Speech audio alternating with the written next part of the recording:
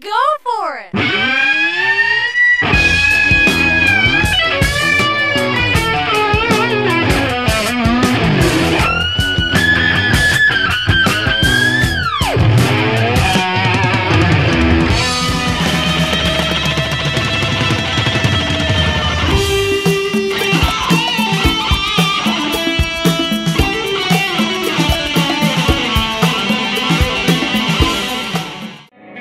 You come in a flash, wouldn't take my breath away.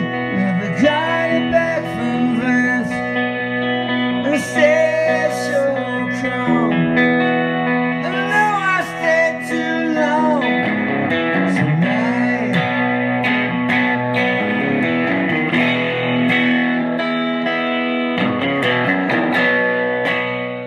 Hey everybody, welcome to the newest video here at The Dark Stuff. It's me, your buddy Dave, the host here at the Dark Stuff channel. I have a really special video for you today because I saw such an incredible show last night. It hasn't even been 24 hours, but I'm still just kind of freaking out about how awesome it was, just because it was such a unique experience. I got to see Tommy Stinson from The Replacements, pretty much my favorite band of all time. I mean, a band that I've traveled all across the country to see back in their original run, during their reunion run. I've seen Tommy in all sorts of other incarnations. I saw him play with a band he did briefly called Bash and Pop. I saw him with a band called Perfect. I never did catch him in Guns N' Roses. He was in Guns N' Roses for about 15 years. I never actually saw him in that, but I saw 2 Replacements reunion shows, and it was fucking glorious. Now, I heard just a couple weeks ago that Tommy was coming to Omaha, and he was doing a special show at this place called the Hi-Fi House. Now, let me take an aside here and describe this Hi-Fi House, because I had been hearing a little bit about it over the last couple weeks, but I didn't, months really, but I didn't really know anything about it until last night. Last night was the first time I was there. Now, here in Omaha, on 38th and Farnham, about approximately in town, there's this new building called the Hi-Fi House, and it is a record library. And there's tens of thousands of vinyl records in this library that people can come in and listen to. It's a private club at night where people can just come in and listen to records and hang out and drink wine or drink beer or whatever you want to do. Since it's a private club, you know, they can give you wine and whatnot.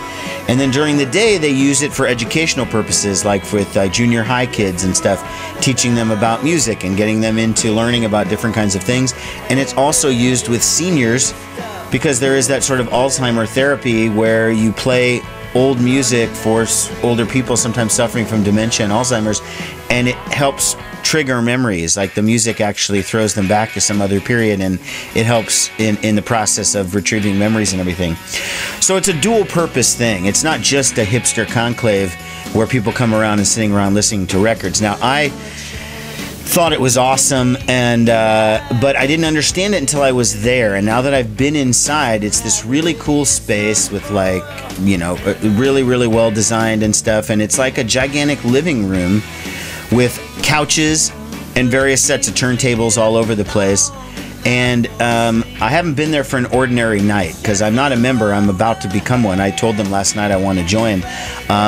I got an invitation from a friend, and that's why I was allowed to come in. But basically, it was a private event. So I see this event on Facebook, and it's like Tommy Stinson performing at Hi-Fi House on August 11th.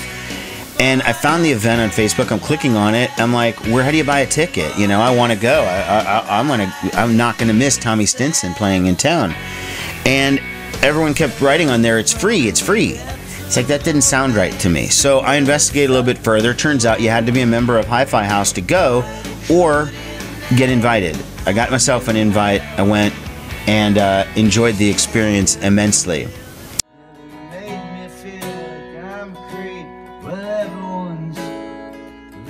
Some space, well, waves keeping time all over the place. Some nights I wish that the moon would never show its face. It's so beautiful at night. Let me talk about the show that I saw, because this was fucking amazing. Now, it was essentially like seeing Tommy Stinson in your living room. A living room show is what it was. It was a bigger room than here, obviously, probably twice the size of this. But there were couches dispersed all around in like a horseshoe type design, with Tommy being at the the end of the horseshoe, everyone around him in the round. And he had him and another guy named Chip playing guitar with him. It was just those two. And it was supposed to be a Q&A session first, and then Tommy was going to come out and do a set. And they didn't specify what he was going to play, how long he was going to play, none of that. But the Q&A actually didn't go first. He came about 8 o'clock, and Tommy started playing. He played for over an hour, probably about 70, 80 minutes or so. Stopped at one point, said the show was over, then came back like a minute later and played some more, did another show, then did the Q&A afterwards.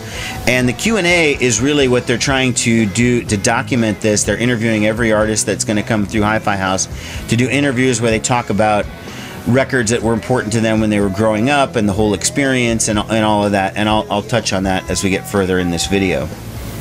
So Tommy comes out, and of course I got there early. Doors were opened at 6, and I was there right at 6 because I didn't want to miss this experience. I had a couch right in front, a couch spot, and I did not leave from that spot.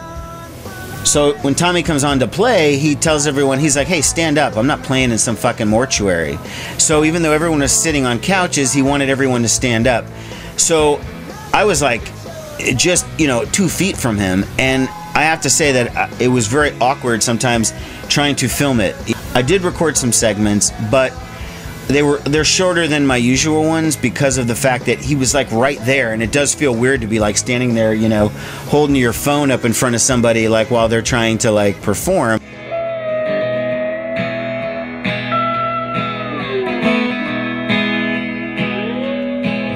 Used to stay home on Fridays just to talk.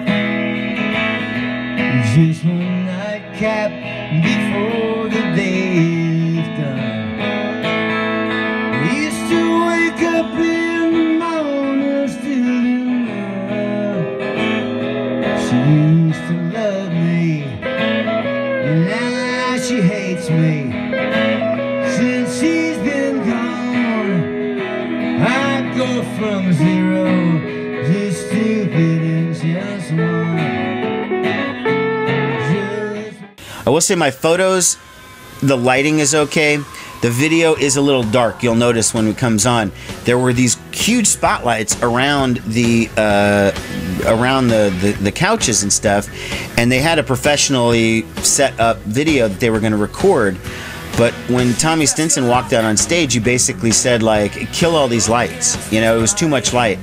So they did, and so it was a little bit darker. So that's why the footage is a little bit darker. But basically, if you can imagine one of your idols performing acoustic in a living room where you're like right next to him, then that's the experience. Now, I had an added bonus in this one because I've met Tommy Stinson more than once, and the first time was back in 1989 when he was with the Replacements.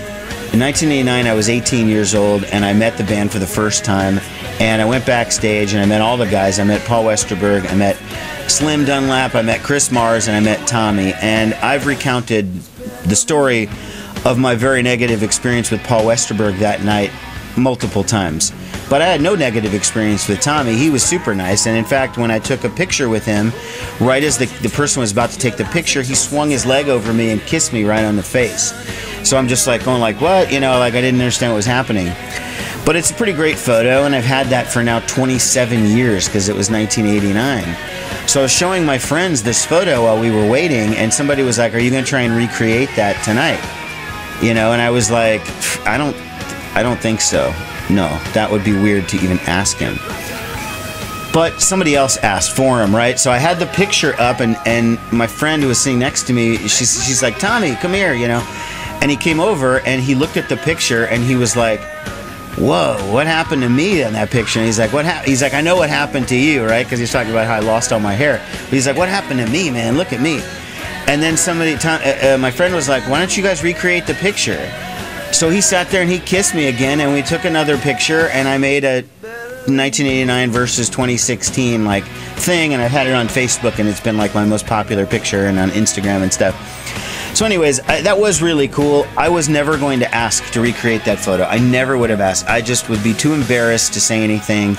So I'm glad my friend said something, because if she hadn't said something, you know, it wouldn't have happened. And now that it's done, I'm very glad that I have that, because that's a cool thing, just to see how different we both look. I look the most different. Tommy still sort of looks the same 27 years later, but I feel like I look radically different.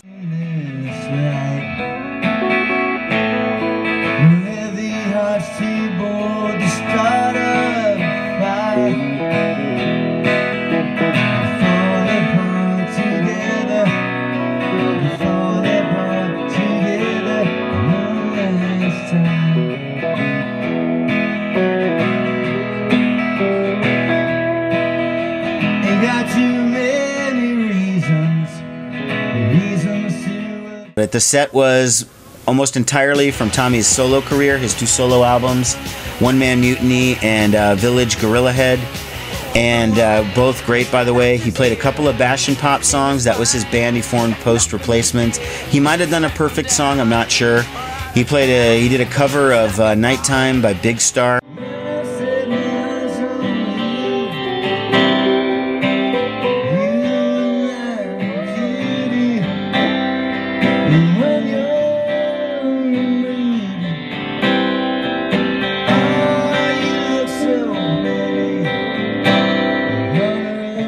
And then just a bunch of new songs that haven't been released yet, that I guess he's working on an upcoming album. He also revealed that the Bash and Pop album, which was never given a vinyl release, will be released on vinyl in November, he said. And then there was a Q&A afterwards. This whole vibe, this whole idea, thumbs up.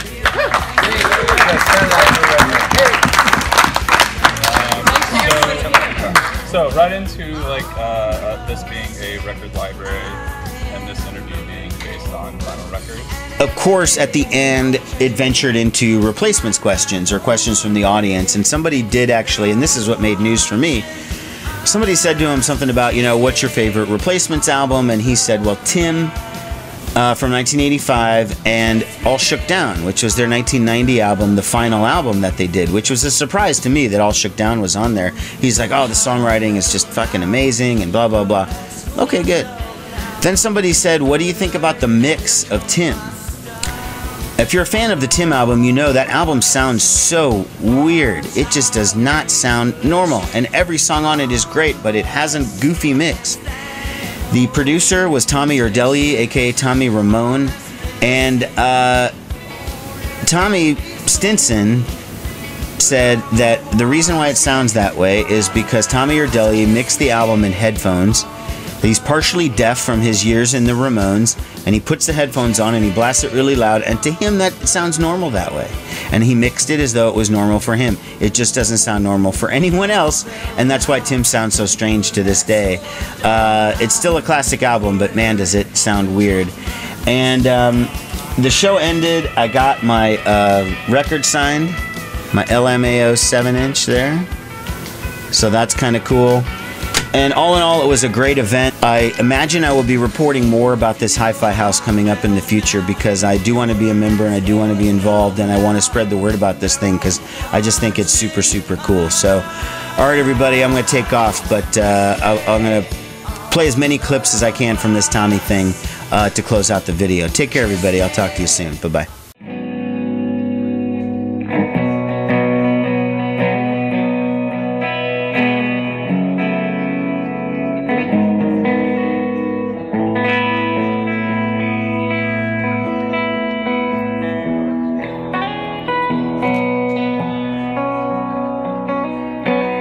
You stumbled around